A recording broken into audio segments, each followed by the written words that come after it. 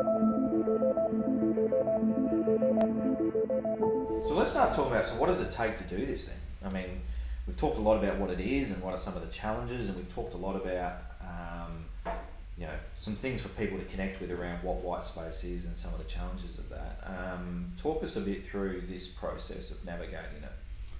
So I think as we said earlier, the navigation process we need to have a clear understanding what the path looks like, what the pathway is. So there's a bit of work at the early stages in terms of working out, well, how do we communicate that to organisations? What's the communication process look like? So we can ensure that everybody embarks on the journey together, collectively, and they've all got a view of the direction that they're going in. Maybe not necessarily always clear about the exact pathway, because as we mentioned earlier, it may need to change. It may need to change depending on what sort of hazards are experienced along the way.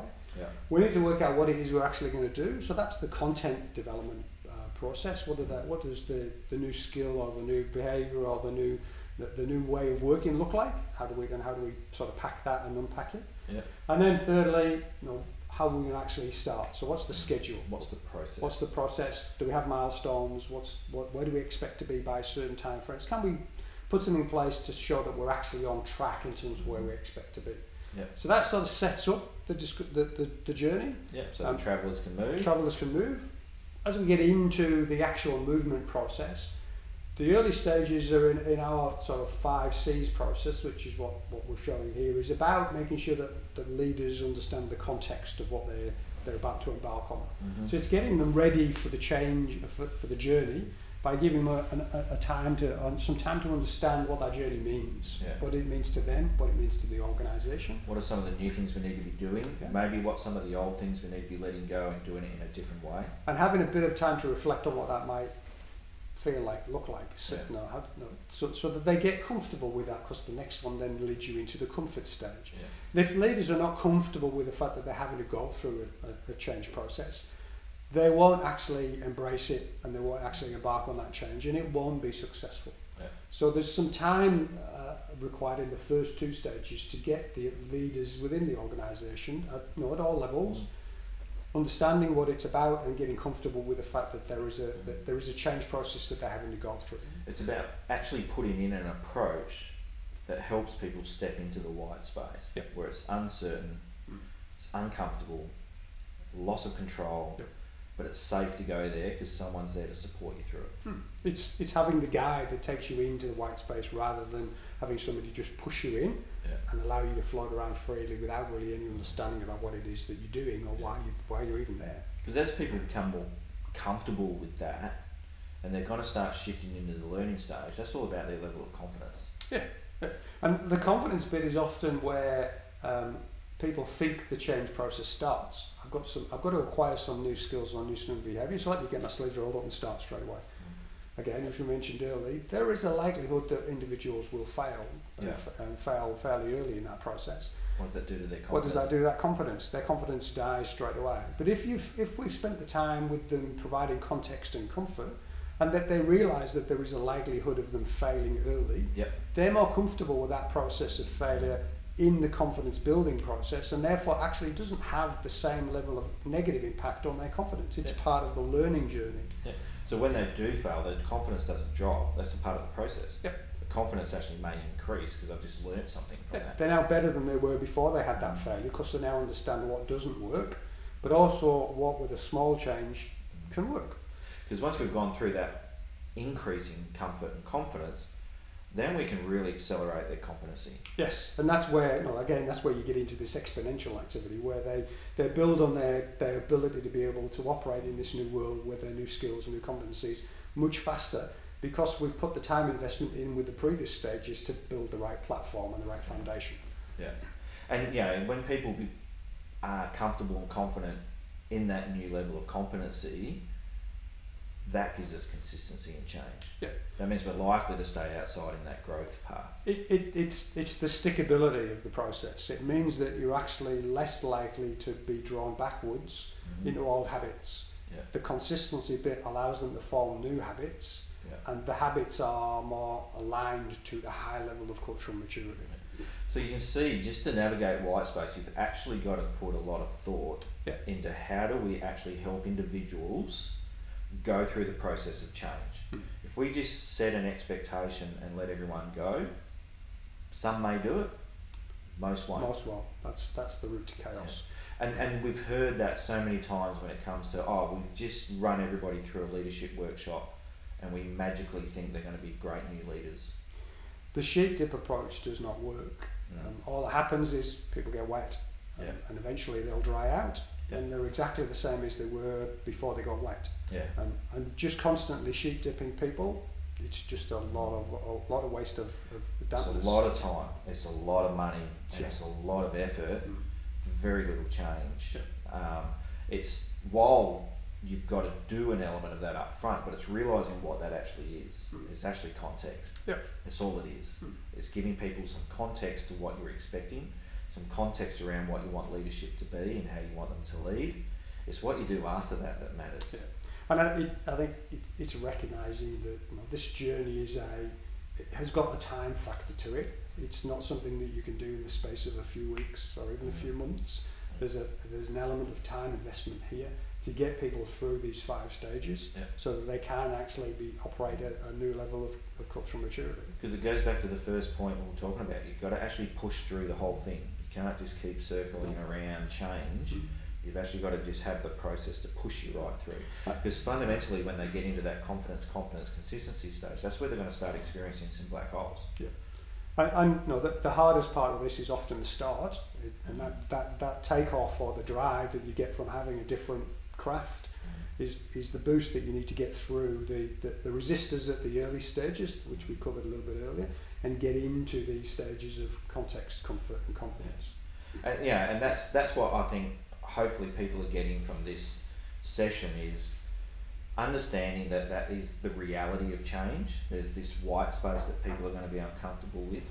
You've got to be able to define where you want them to be, so they actually understand that while I step out into this unknown area, this uncertain area, it's leading to a path, like it's leading to another space, but give them the right structure to get through it. People need to know that there's a purpose and that what's that purpose look like and where are we trying to get to.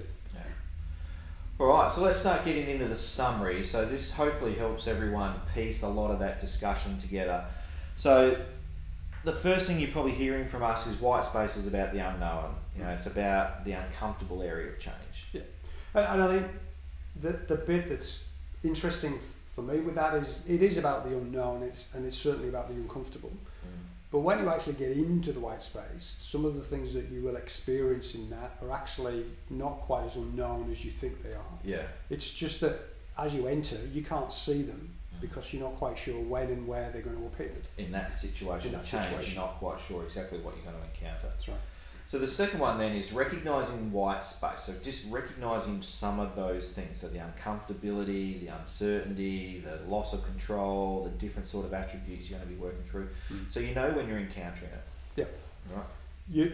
It's a given as you go through this journey that you will be in situations where you're going to have to transition through these white space issues. And just actually knowing that that's part of the journey can in itself give you a greater chance of being successful. White space can be encountered by both the individual and the organisation or the collective. I think every significant culture change process that organisations go through, individuals and the organisation will experience their own types of white space and their own elements of white space. Thinking that the organisation is not going to have to tackle white space is probably not going to be successful either. And these last two for me I think are probably the biggest points here I think we need to understand is to actually get through white space there's got to be a supportive process to that. I mean, as we mentioned earlier, part of this is recognising that there is a high potential for individuals to fail.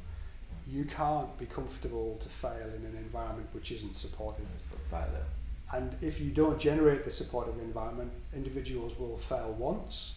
They'll see that actually isn't helpful and that they're not getting the support that they want, and they'll stop. And therefore you won't make the journey. And just on the failure bit, how does that work when it comes to, I mean, when we're talking about executing work safely and not having fatalities or serious injuries, so, just quickly, how does an organisation or individuals negotiate the fact that we still need to allow some level of failure in there without necessarily overreacting to situations?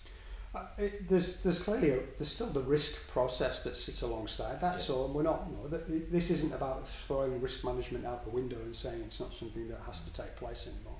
It's about recognising that in the cultural change process, particularly from a behaviour and a sort of thoughts, actions, and behaviours point of view, there are some things that need to change. And in that change process, there's a likelihood or the potential that the outcome of that change will not be what is expected. Yeah. So it's about trying to foresee what those unexpected outcomes could be and putting in elements of mitigation to allow those to be managed should they happen. So when we're talking about failure, we're talking about an individual trying a new skill, a new style, or a new approach that fits in a more cultural change journey. Even within the safety execution space, there's still an element of being able to change, which may lead to failure. But it's knowing that if you've got multiple layers of control, you might want to try playing with one of those controls to see if you can make them more effective. Because the failure of that one control should not lead to a significant outcome. No, if your system's set up properly, there are barriers in place to stop that single failure from leading to a significant failure. But I'm just hoping that answers a couple of questions. People go, oh, hang on a minute, we can't have failure in safety because people die. Yeah, you're exactly right. Yeah. But there's elements in there where you can still safely navigate change and new ways of doing things and get an element of failure in there because we learn from failure as the way we go through. And I think the focus here is about leaders and getting leaders to become better leaders. So what we're aiming is to improve the leader capability, the leader skill level, the ability for the leader to become a better leader.